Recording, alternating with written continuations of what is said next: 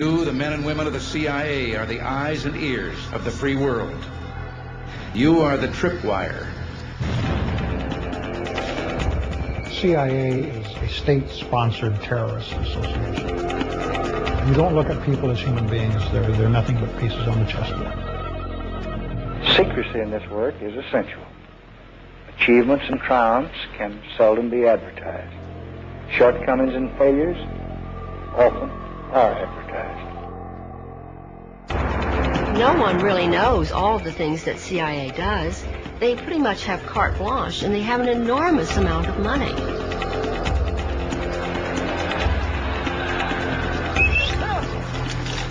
You know, maybe I'm overly naive, but I don't see what would be wrong with that. Now, we need more intelligence, not less. We must not diminish our intelligence. The CIA is not really an intelligence agency. It's a covert action agency. The CIA has been involved in assassination and torture behind the scenes all through its history. The Cold War is over, but many new dangers have taken its place. The decisive advantage the United States intelligence provides this country is therefore as important as it has ever been.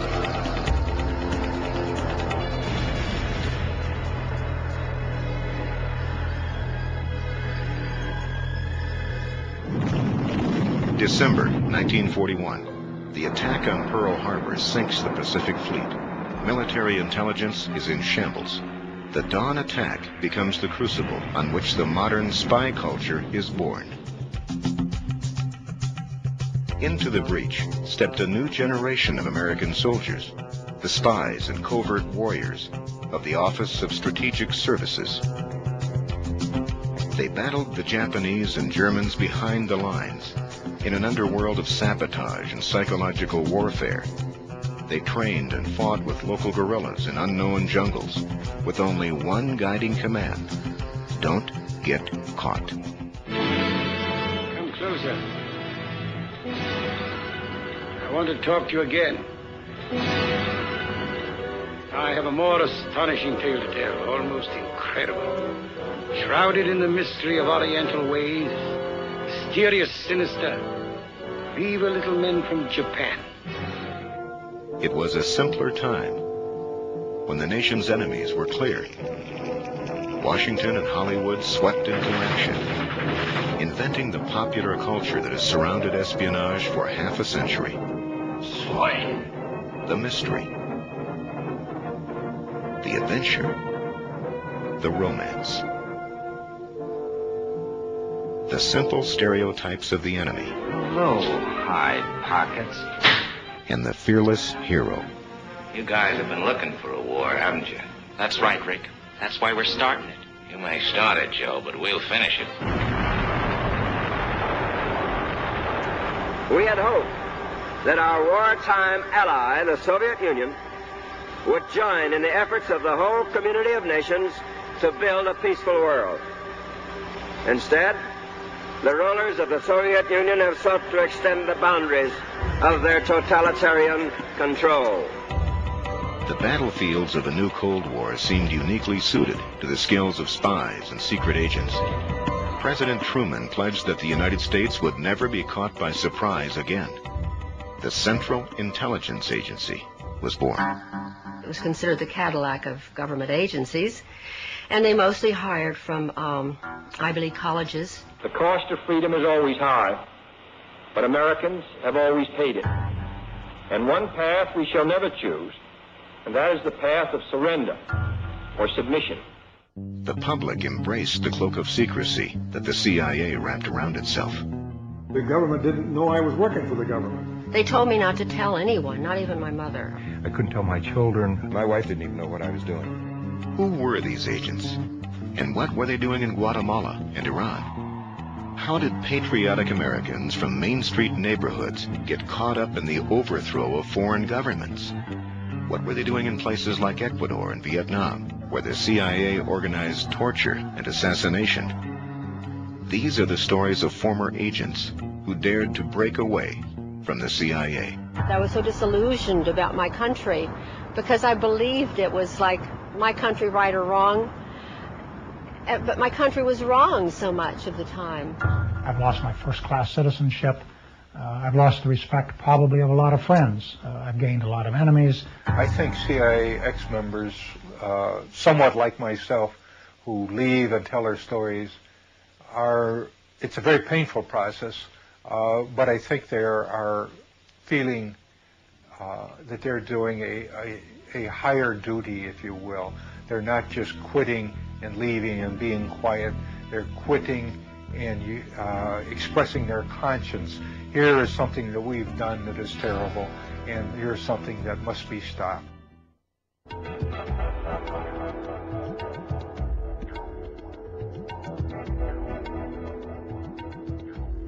I played 4 years of football at the University of Notre Dame, and we were undefeated for all 4 years, 3 national champions, and I was the first team right tackle. So once when I was cut from the Green Bay Packers, I was recruited by the agency, and I kind of wondered why they recruited me. But when I got down to Washington, I found out that most of those in my class were rejects from the National Football League. I went to an interview at the Chicago courthouse by a man who didn't identify himself or the agency that he was recruiting for, and he said that what I would be doing would be involved in fighting communism. 800 million people, 1/3 of mankind, exist under communist tyranny without the God-given rights of freedom and human dignity. Of course, at that particular period in 1952, this was so much a part of our everyday life. And I said, oh, yes, I very much wanted to be a part of it, very proud to be a part of it. My career in the agency began in 1952, and I stayed in the agency through 1977. In the entire 25 years, I was in the Directorate of Operations, or also known as the Dirty Tricks Department. My second tour in Thailand was probably the most important, where I was assigned to work with the Provincial Police, which is a 50,000-man national police force, in developing an effort to counter the growing insurgency and to gather intelligence on that insurgency. And the program there was to interview or interrogate everyone in the village over the age of, say, 12. And in the process, we found out that the Thai Communist Party was much larger, much more active, much more effective than had ever been reported before. My initial reports received glowing commendations from everyone. And then all of a sudden, the program was shut down and I was sent home, and I couldn't understand this. I know now why they didn't want this information to be reported. Because if they acknowledged that the Communist Party in Thailand consisted of thousands of organized villagers, then they would have to have told the same truths about the communist movement in Vietnam, when the strength there of the communist movement was in the millions. And if we had ever admitted that, there would have been only one solution to what was going on in Vietnam, is to shut down the war and come home. We could not win. Men of the 101st Airborne Division land in Cam Ranh Bay. Intelligence on Vietnam was doctored to support the ongoing war there, and I could see that the situation in doctoring intelligence was universal. Now these reinforcements head for where the action is supposed to be. For according to current policy, the emphasis is to be on direct combat rather than on advisory duty. Wherever the agency had a covert action role or a policy role to implement, its intelligence was distorted, shaped, created to support that policy. It was, in many, many cases, it was nothing but fiction. I think the worst thing I was involved in was the Phoenix operation in Vietnam, a countrywide assassination program. I was part of it. This was a program started by the CIA, funded by the CIA, recruiting people for the operation, training them to go out and kill or capture the Viet Cong. I came to realize later that we were shooting fish in a barrel, that most of the Vietnamese supported the other side, and we were the intruders, and the Vietnamese were fighting for their own liberation from foreign domination. I went out to Vietnam to help save Vietnam for democracy, and when I saw photographs of the children bombed and napalmed and burned by operations, this caused for me a tremendous trauma, and I, for a number of months, contemplated suicide as my only out. This, of course, was never. I finally got over that effort and thought, well, what I should do with my knowledge is try to bring this knowledge to the American people, so that there won't be further Vietnams, there won't be further abuses. And since that time, I've dedicated my life to exposing the agency. The CIA called him an analyst with few peers. Well, upon leaving the CIA, this man wrote a book about it called Deadly Deceits. And now he has compiled a one-of-a-kind database resource on the subject called CIA Base. Please, a big welcome for Ralph McGehee. I feel that I am doing what I should be doing, and in that sense I'm happy. I am not happy in the sense that no amount of criticism of the agency, no amount of revelation of his dirty deeds, no amount of exposure of the weaknesses of the agency has weakened the CIA. But I do feel that at some point all of this is going to be impact on the awareness of the American people, and at that time there will be an attack on the CIA. I considered myself a good spy. I would be given a name of a student or a professor or a teaching assistant, and I would try to develop a relationship with this person and try to get them to say to me statements concerning the U.S. involvement in Vietnam and Southeast Asia. I was to infiltrate student groups to get copies of propaganda, meeting times, protest posters, this kind of thing. You're finally spy on campus. The excitement initially came when I was offered the job and told that I was very special, and that played to my patriotism, my ego, my manhood, the whole thing. It was 30 years ago, almost this month, that I was a senior on the Iowa State University campus, ready to get my aerospace engineering degree, and wondering what I was going to do in light of the nation's deepening involvement in the quagmire of Vietnam. There were anti-war demonstrations on college campuses and in cities from Los Angeles to Washington. Draft card burnings became common, and the chant of "Hell no, we won't go" was the theme of the protest generation. It was then that the CIA appeared on campus, and they began their largest illegal domestic operation in history, called Chaos. The FBI and Hoover thought U.S. college student demonstration against the Vietnam War was being manipulated and funded from abroad. President Johnson didn't believe it, so he actually authorized the CIA to start an illegal covert operation inside the country. And I became the eyes and ears of the CIA on the Iowa State University campus. Iowa State University. The opportunities are here. I initiated files on students of my own interest, even without the CIA's knowledge.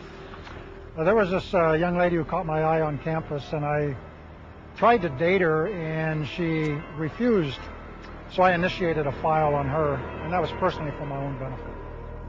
I did that for my senior year, and on graduation, I thought my responsibilities at the agency would end when I went to work for McDonnell Douglas in St. Louis.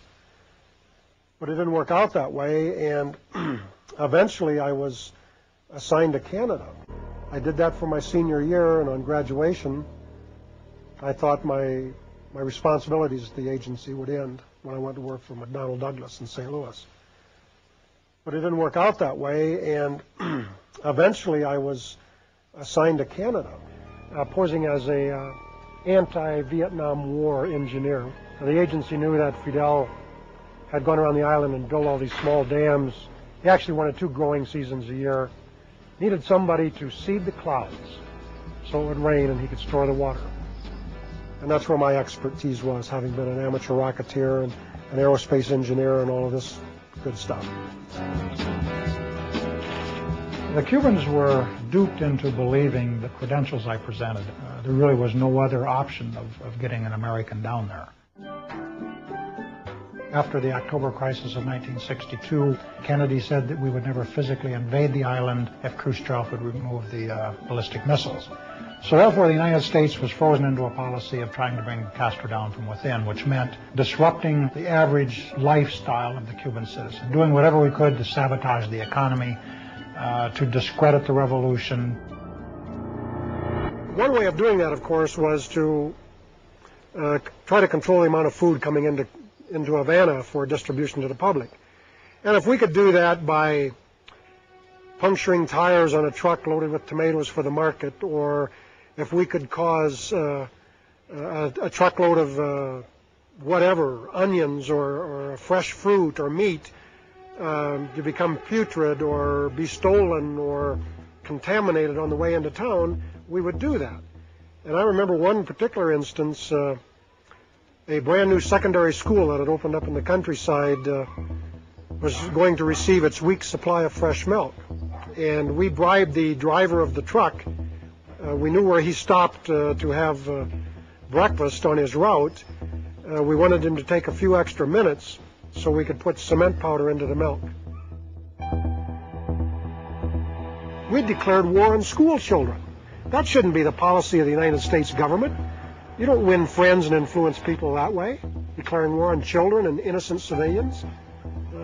A big mistake, but the U.S. government orders it and participates in it. And the CIA's goal eventually was to increase this frustration level to a point where there would be a civil revolution within Cuba to bring him down.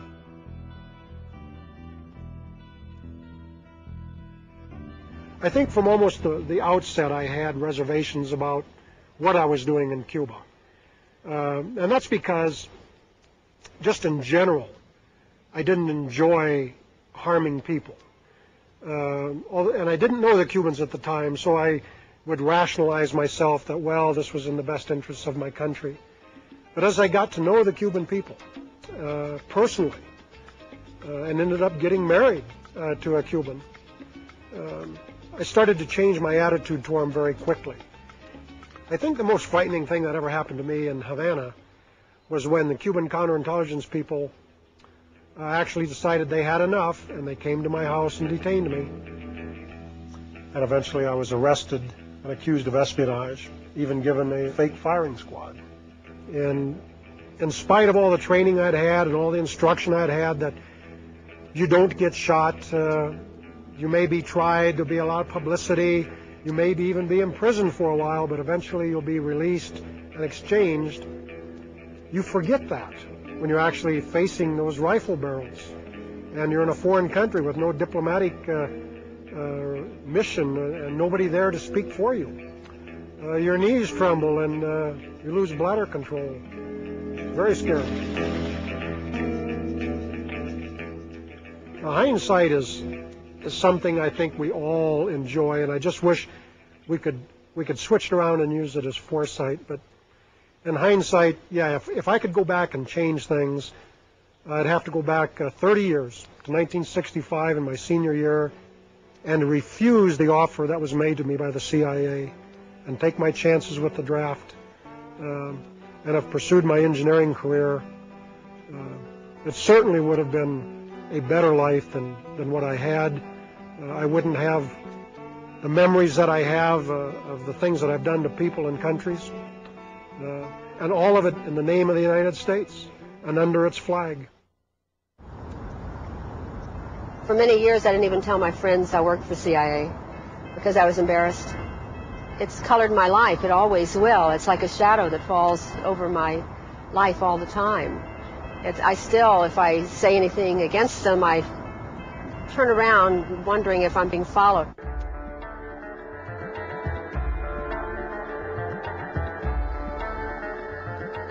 I never even thought of joining the CIA. First of all, I thought I probably couldn't get in because it was considered the Cadillac of government agencies, and they mostly hired from Ivy League colleges, and I was just out of high school, went right to work for Veterans Administration. And actually, it was the typewriter repairman came in to repair my typewriter one day, and he said, you know, you shouldn't be working here. You should be working at a nicer place. They test you a lot. Huge testing. I mean, when you put into this personnel pool, there are probably 2 or 3 weeks of tests where it's all day long, every single day. And there are IQ tests, there are personality tests. The questions that bothered me the most was when I took the polygraph test. And in the polygraph test, they ask you such incredibly personal questions. For instance, they asked me if I was a virgin. And I was 18. And I thought, what business is it of theirs whether I am or not? And I was rather embarrassed to tell them that I was, because I don't think any of my girlfriends were. I was raised very strict. There were very few women at CIA who were other than secretaries. It was very sexist. It was the male establishment, the white male establishment. I asked a couple of times why it was that there were no blacks there and why there were no gay people there, although they didn't call them gays in that time. In those days, I think they called them queers in those days. And they said because homosexuals could not be cleared because they could be blackmailed. They said that blacks couldn't be cleared because blacks just weren't, they were just still too primitive. They just weren't usually smart enough. And they didn't have the kind of background that white people had. I mean, I didn't think that much at the time because it was like sort of standard operating procedure. But when I think about it now, I'm really quite shocked how you probably would never get a job if you were black. I was assigned as a secretary in the audio surveillance division. There were experts on listening devices and hidden microphones and that sort of thing. I did also very often help the operatives get the documents that they needed. Once in a while, I'd have to make a quick trip to the State Department to pick up their passports. And sometimes, if we couldn't get the passports in time, then I'd have to go over to Graphic Arts Reproduction Division so that they could forge one for them. Most of them were artists in there, but they were recruited from prisons because they were forgers, and they were master forgers. They were people who knew how to forge money, and they forged all kinds of things. That's how they made their living. And so the FBI would arrest them, and then the CIA would come and spring them. Then I went to technical services, where I was in charge of finding documents that you don't find in libraries, like where you put explosives on a bridge. Where's the best place to put an explosive on a bridge, and what kind of explosive do you have to get that goes underwater without it, destroying its effectiveness. Also, I had to find, one time they wanted me to find out if there was such a thing as a poison that was undetectable, especially one that seemed to mimic a heart attack, that would kill someone, but it would appear that they had a heart attack. I did find such a thing. Does this pistol fire the dart? Yes, it does, Mr. Chairman, and a special one was developed which potentially would be able to enter the target without perception. The poison was frozen into some sort of dart, and then it was shot at very high speed into the person, so when it reached the person, it would melt inside them, and the only thing would be like one little tiny red dot on their body, which was hard to detect. There wouldn't be a needle left or anything like that in the person. But also the toxin itself would not appear in the autopsy? Yes, so that there was no way of perceiving that the target was him. I think the first time that I seriously questioned anything that was more than I just couldn't take it anymore was when I came across this document. It was eyes only, and it was to my boss, but he only had one hand and a hook in the other hand, so I always opened all of his mail and his packages and so forth. And this one, he wasn't in the office. I opened it and I read it. It said eyes only. I wanted to read it. because I wasn't supposed to probably. And it was a report about a mission where they had blown up a bridge in Asia somewhere, and they had killed a number of women and children who were on their way to market that morning. It was reported as though they were really proud, mission accomplished. That one bothered me a lot. When my boss came in, I gave him his mail and I mentioned this, and I said, "This is wrong. These women hadn't done anything. These children didn't deserve to die. Why did we do that?" And he said, "That's the fortunes of war." And I said, "But we're not at war. We're certainly not at war in that country. Why did we do that? I don't understand it." And he said, "Well, you're very young. When you get older, you'll understand those things." I think probably all of us became addicted to the danger, to the intrigue. It was living a fantasy. It was actually living a fantasy and being on the inside. And it was very hard to leave, even though I felt that they did wrong, and I would never, ever work for an agency like that now, because I realized that it wasn't because I was a child or I was so young. It was because it was wrong. But at the time, it was really exciting. After that, there was no other job I could have ever again in my life that would be that exciting. I knew that. During this period in Ecuador, I got involved in all these different types of operations. I was running around here, running around there, working with the police intelligence and military intelligence, falsifying documents as provocations to get people landed in jail. Running a surveillance team, which was a team that would follow people around in the streets. They had radio communications with vans. It was very exciting at first. And you had, at 25, 26, 27 years old, you had this sense of power, which is intoxicating, really, for such a young person.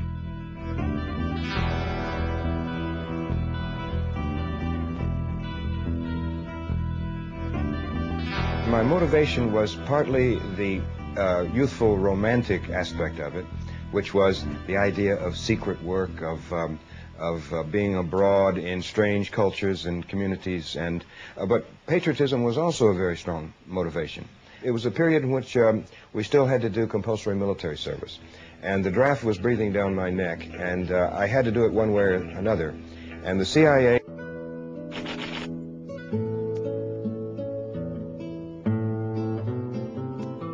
I was sent down to Quito, Ecuador, where I worked for a period of 3 years. Poverty breeds anger and despair. Anger and despair are ingredients of violence, of lawlessness, of revolt. And our job was to squelch or impede the influence of the Cuban Revolution throughout Latin America, because the Cuban Revolution had such an impact in Latin America. And in practically every Latin American country, there were people who went into armed struggle at that period to emulate the Cubans, hoping that they too could overthrow the traditional ruling power structure in their countries, in which very few families controlled the land and the wealth, and that meant that a very large proportion of the population was marginalized. They didn't count. Here, as in so many other places on this troubled earth, can be seen the conditions that give rise to conflict, to riot and revolution. Here can be found the familiar challenges that threaten the future of us all. We are here. When I was working in Uruguay, it was a complicated period. The trade unions and students were out in the streets all the time, and there was a state of siege imposed. And we wanted to stop these lightning demonstrations, which were making our police look bad. And so one of the leaders of these squads of the Communist Party was Oscar Bonaudi. And I had him arrested. It was supposed to be simply preventive detention. But on that Sunday morning, I knew he was under arrest, and I didn't know what was happening, but we were sitting in the room as the chief of police was reading a document I had written to attribute all this violence and unrest and strikes to the Soviets. It was false, but it was very credible the way I'd written it. And then these sounds began to come through the walls, and it was a low moaning sound, and I wondered to myself as it got louder and louder, and the chief was embarrassed, whether it was the guy whose name I had given And he told me the story that, yes, it was banality, and that one of the most sadistic of the high-level police officers had ordered his interrogation and torture that Sunday morning. But it was a horrible sound. I'll never forget it. It's just awful to hear that moaning and groaning and screaming coming through the walls. I began to question the work. The initial thrill of being on the inside, of having this secret power, of knowing things that individuals and governments try to hide, had faded. By the time I got to Mexico, I already had all the political reasons to leave. I met an American woman who had lived in Mexico for many years. This would be October of 1967. And at dinner, she suddenly went into a tirade about Che Guevara because he had just been killed. He'd been captured and executed. And it was just out in the papers that day. And so she was furious. She went into this tirade about this horrible, stinking CIA that had murdered the best hope for Latin America in generations. And she loved Che Guevara. She thought he was the most wonderful man in the world. And I was in love with her, and she was in love with me. And I thought to myself as I sat there at dinner, I said, wow, what am I going to do? And so the upshot is that she was the personal factor which led me actually to say, I'm quitting now.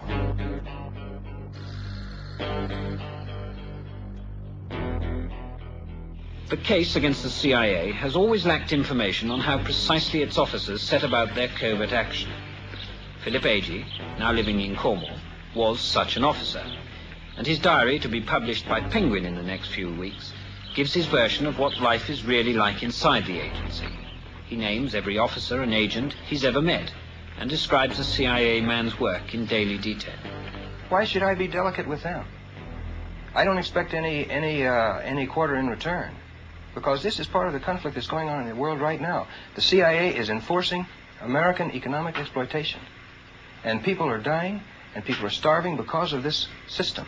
In actual fact, what had happened is Henry Kissinger had intervened secretly with the British government to force them or pressure them to deport me and to cause me all these problems, because not only was I deported from Great Britain, but that was followed by a kidnapping and deportation by force from France, plus Holland and Italy and Germany and Norway would not let me in. And so over a 2-year period, they were constantly pressuring these governments, which had no provocation from me at all. So they tried very hard during a period of time in the 1970s to stop my work, but I just continued, got on with my life, and achieved stability in Germany. And now, in the last 7 or 8 years, I've been coming frequently to the United States, and I think I've been in practically every nook and cranny of the country at hundreds of meetings, political rallies, and university lectures over these last 8 years. When I was a kid, the American flag was something absolutely marvelous. Whenever the American flag went by in a parade, we took our hats off, put our hands over our hearts, and we really felt it, because this is the symbol of the United States and the way the United States should behave. We have to have something like that in order to hold ourselves together.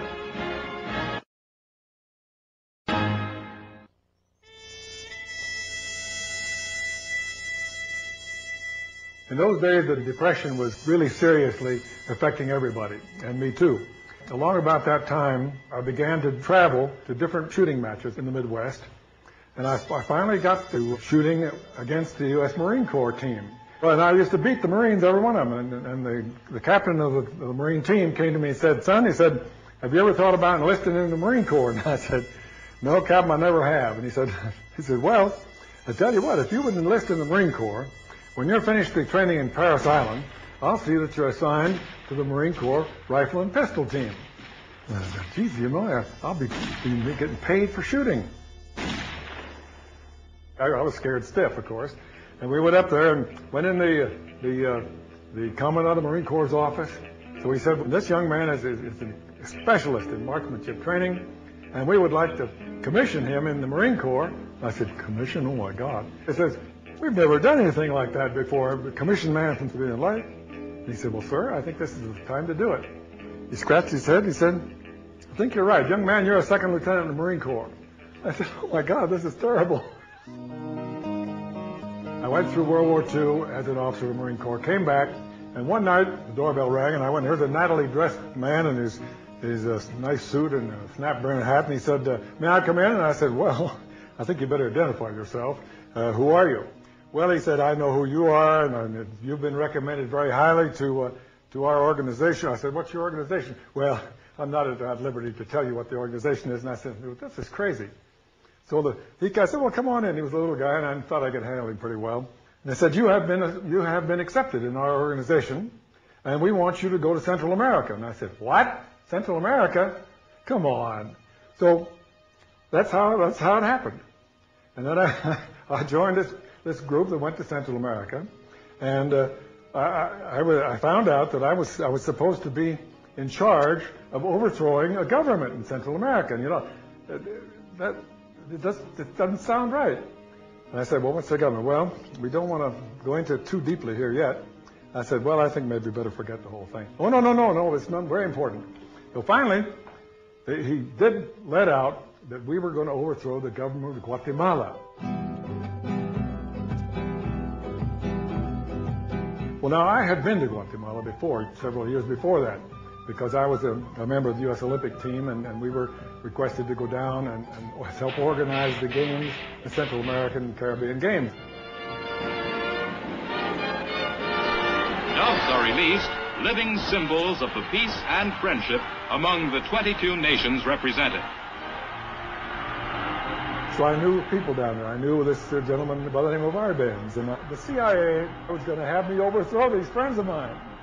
Well, they explained to me that this is extremely important to the security of the United States. When they pull that, you know there's something wrong, because the United States is so secure, and nobody's ever going to do anything to it. Anyway, so I said, well, okay, I'll do it. And we organized a group of dissident Guatemalans, armed them and trained them minimally, and sent them off up to overthrow the government. Fighting ends in Guatemala. These rebel troops, backed by air power, have compelled the ousting of Guatemala's pro-communist regime and have won a ceasefire from government forces. That red rule in Guatemala is over is grimly symbolized by the determination of the insurgents themselves and by this effigy of ex-President Arbenz, who fled the country. The sign reads, "Go back to Russia." You know, there were some people during the Arbenz regime that said that there was a question as to whether it was truly a communist regime and as to whether it was controlled by Moscow. We have here the proof that there was no question whatever. There was no doubt at all. Russia controls all the communists here in Guatemala, sir. In other words, the Arbenz regime was not a Guatemalan government. It was a foreign government controlled by foreigners. That's it, sir. Well, what happened was that they went up there and caused great bloodshed and great damage, which has never been corrected even to this day. That started the whole thing in Guatemala, and what we're having all this trouble today.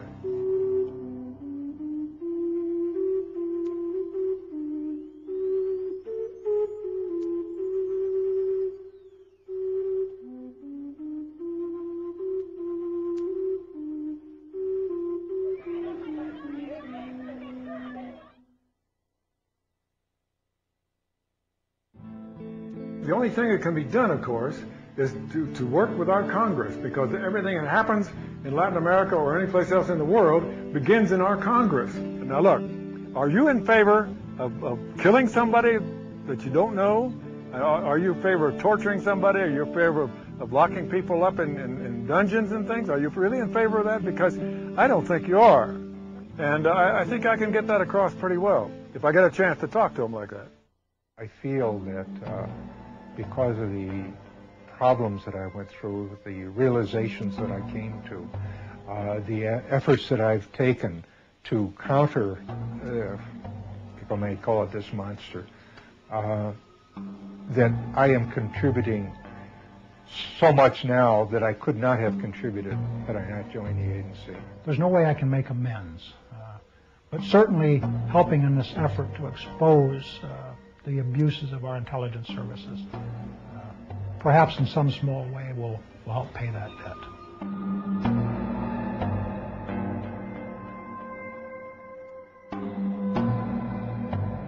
In an organization that celebrates loyalty and secrecy, The public confessions of these former agents have been hard to swallow. But as revelations of the agency's failures and deceit pile up, the courage to speak out has spread from one agent to another. Promise that I will do as much as I can for peace in Latin America. Thank you very much. A number of us have organized this group of former U.S. intelligence people, and we are very serious because we have, because of the experience we have, we believe that we should have a certain amount of influence in the Congress and in the government. Frank Church, the late chairman of the Senate Select Committee to study intelligence, concluded that covert operations was really a semantic disguise for blackmail, sabotage, assassination, whatever the United States wanted to do to influence other countries to its will. In small ways, Congress has pressured the CIA to reform itself. Hundreds of individuals who smuggled drugs, tortured, and murdered in the name of the agency have recently been purged from its payroll, and oversight committees have been created to monitor the agency's activities. One of my biggest jobs was to get the CIA to understand that they could do their secret operations at the same time that we were keeping the Congress adequately informed. Wasn't it easy to overcome that dichotomy, because the CIA people just assumed that if you told the Congress, it was all over the newspapers the next day. Wasn't really the case. But it's similarly true that many of these congressmen and senators become members of a covert club. If they're given access to the information, then they consider themselves to be on the inside. They don't share it. So all too often they are co-opted into a system of secrecy that contributes to a major intelligence scandal every 5 or 6 years or so. The great problem of the Central Intelligence Agency today is that it completely missed the end of the Cold War. For 25 years, it reported everything there was to know about the Soviet Union, excepting the fact that it was collapsing. The great question is whether we should abolish it. We should abolish it. Weapons intelligence, put it in defense. Political intelligence, put it with the State Department, which is where the president should be turning for that kind of advice. And economic information, well, that's open and public the world over. But until the American public know how much the CIA receives in money every year, and know how many people they have, and what they're doing all over the world, the CIA will continue to bumble along in some sort of romantic role that they've ascribed unto themselves, and the American people attribute to the CIA, because we know nothing about it. I believe that what is happening right now is that there is more and more information about CIA coming out with freedom of information, and some of the things that have been released declassified. We're finding out a lot of things, and I think that the American people are going to say, no, we can't do that. It's immoral. It's wrong. It's against everything I believe in. It's not patriotic. It's not good. It's not good even for our country. It certainly is not good for the world.